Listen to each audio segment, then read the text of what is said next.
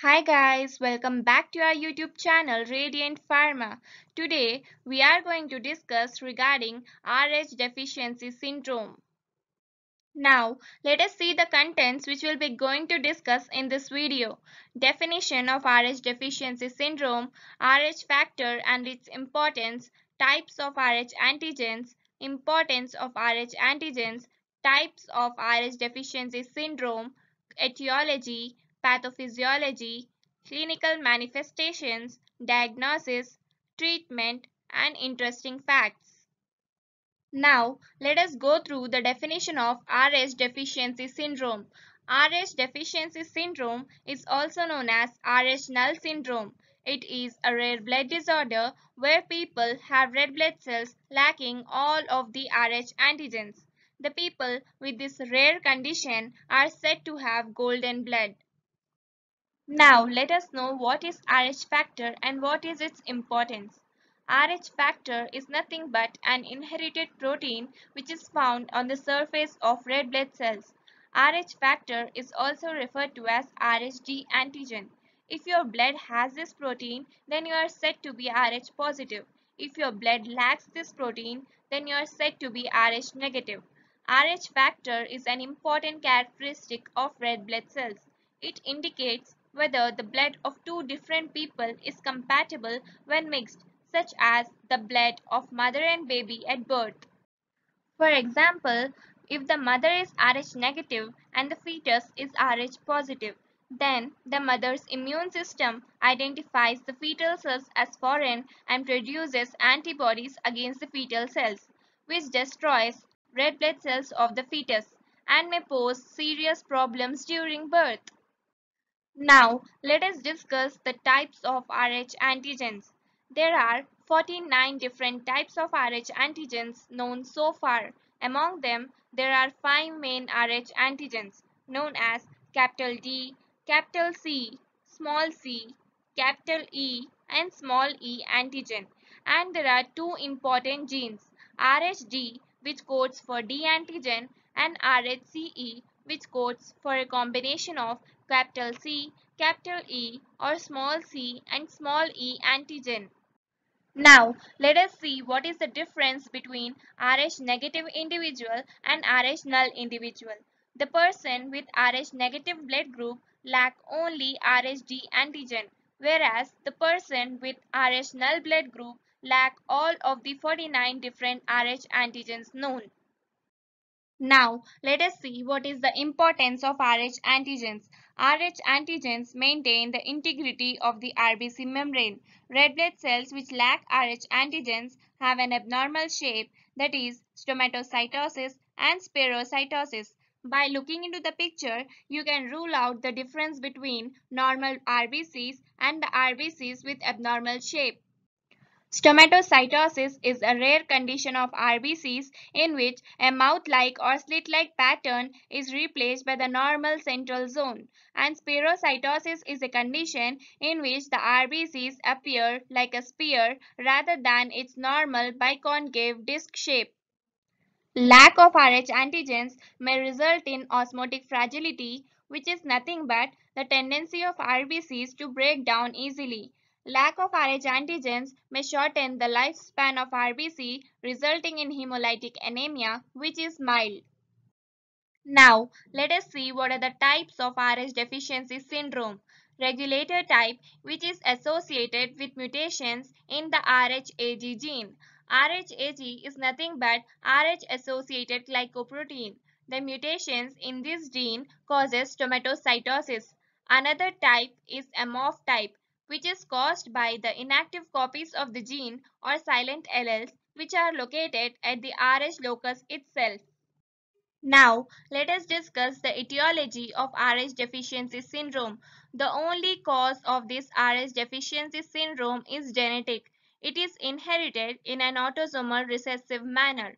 Autosomal recessive inheritance in the sense both the copies of the gene in each cell of the individual are mutated, whereas the parents of an individual with this condition both carry one copy of the mutated gene. Now, let us discuss the pathophysiology of Rh deficiency syndrome. Rh antigens form a complex association of membrane polypeptides. The core of this complex is probably a tetramer of two Rh proteins and two Rh associated glycoproteins. CD47, LW is nothing but lightweight glycoprotein and GPB is glycophorin B. These are accessory chains linked by non-covalent bonds. Rh-null individuals have abnormalities only in the genes encoding Rh-AG and Rh proteins. CD47, LW, and GPB remain unaltered. Mutations of the Rh-AG gene but not of the Rh gene occurs in all Rh-null individuals of the regulator type, indicating that Rh-AG does not regulate the transcription of the Rh locus but encodes a protein subunit of the Rh complex, which is absent when Rh-AG is mutated. Conversely, mutations of the Rhce gene but not of Rh-AG arise in Rh-null of the amorph type, indicating that Rh mutants result from silent alleles at the Rh locus, which are deficient for protein production. And the role of accessory membrane chains in pathophysiology is not clearly understood, but some might act by facilitating transit to the cell surface and maturation of the complex. CD47 on red blood cells might function as a marker of self, since binding of CD47 to the signal regulatory protein of spleen macrophages provides an inhibitory signal that prevents phagocytosis. Accordingly, a defective CD47 signal regulatory protein interaction might explain the anemia of Rh-null individuals, since red blood cells from these patients exhibit about a 90% decrease in the expression of CD47. Now, let us see what are the clinical manifestations of Rh deficiency syndrome. Patients with Rh deficiency syndrome show signs of compensated hemolytic anemia, the severity of which is variable with deformities in cell shape, that is, stomatocytosis and spherocytosis. General signs and symptoms include reticulocytosis. Reticulocytosis is a condition where there is increase in reticulocytes, which are nothing but immature red blood cells. This is seen because the bone marrow rapidly produces immature red blood cells to compensate the loss of destroyed RBC. In addition to reticulocytosis, fatigue, pallor, shortness of breath, and tachycardia are significant symptoms of Rh deficiency syndrome. In addition, symptoms related to hemolysis may be present, such as chills, jaundice, dark urine, and an enlarged spleen, which is nothing but splenomegaly. Now, let us see how to diagnose a patient with Rh deficiency syndrome. Family history may reveal consanguineous percentage. Consanguineous, in simpler terms, is related to same blood. Hematologic tests will show signs of mild hemolytic anemia with somewhat low total hemoglobin count, hematocrit value, and mean corpuscular hemoglobin values. The reticulocyte may be higher than normal, as we have seen earlier. The peripheral smear shows some cells with abnormal shapes, that is, stomatocytes and spherocytes. The osmotic fragility of red cells is examined by exposing them to various sodium chloride concentrations and following the degree of hemolysis. The serum bilirubin concentration may be slightly increased because of chronic hemolysis. As we all know, breakdown of heme produces bilirubin as its end product. Monoclonal antibodies can be used to determine individual antigens within the Rh family of proteins and associated proteins. The test will show that Rhg and a combination of Rhce antigens together with those of some other membrane glycoproteins such as Rh-associated glycoproteins are missing in cases with Rh deficiency syndrome. Now, let us discuss how to treat Rh deficiency syndrome. Treatment is individualized. Neonates may require phototherapy and or exchange transfusions. Now, what is phototherapy? Phototherapy is a type of medical treatment which exposes the neonates to fluorescent bulbs or halogen lights or any other light source. This phototherapy is used to treat newborn jaundice by lowering the bilirubin levels in the baby's blood. The main principle of this phototherapy is photooxidation. Photooxidation adds oxygen to bilirubin so that it dissolves easily in water and finally eliminated from the body.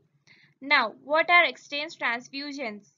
Exchange transfusion is a type of blood transfusion in which the blood of the neonates is removed and replaced by the donated blood or blood components. Both adults and children require folic acid supplementation to sustain red blood cell production. Children may be the candidates for partial or complete splenectomy depending upon the severity of disease. Splenectomy is nothing but removal of spleen. The most common complication of Rh deficiency syndrome in patients is the development of bilirubin gallstones, and it may require removal of gallbladder, which is nothing but cholecystectomy. Now, let us see what are the interesting facts related to Rh deficiency syndrome. About 1 in 6 million people is affected, and up to date, only 43 people are said to be affected by Rh deficiency syndrome worldwide. Patients with Rh deficiency syndrome are at risk of having adverse transfusion reactions because they may produce antibodies against several of the Rh antigens and can only receive blood from people who have the same condition. Thank you for watching. Please do like, share and subscribe our YouTube channel, and do not forget to press a bell icon to get notified whenever we post a new video. Do follow us on Instagram, Facebook and Twitter.